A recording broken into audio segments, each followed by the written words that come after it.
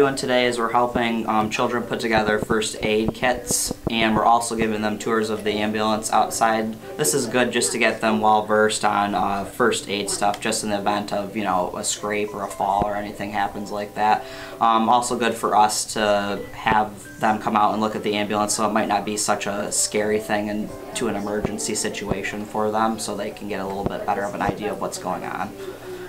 Is anything in this kit okay? Alright, and then here what we've got going on. These are a couple pieces of gauze.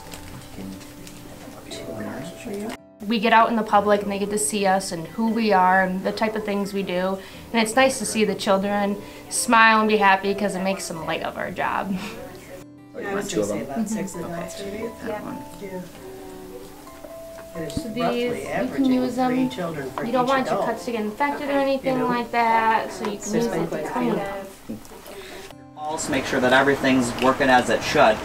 All of these cabinets and everything are stuff that we could potentially use going to the hospital. We also do a lot of programming and supporting outreach in the community and having programs like our Build a First Aid Kit with a first responder today. It does not feel nice, but this is our whatever old ones that we use. Now they actually set them up, they're a little bit smaller.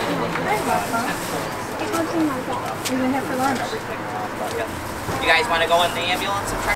It's a fantastic experience of hearing feedback from both what I've heard so far from McFee Ambulance, the EMTs, the 3 EMTs that we're fortunate to have here today, and from the communities of just appreciation for their work, which I think is tremendous.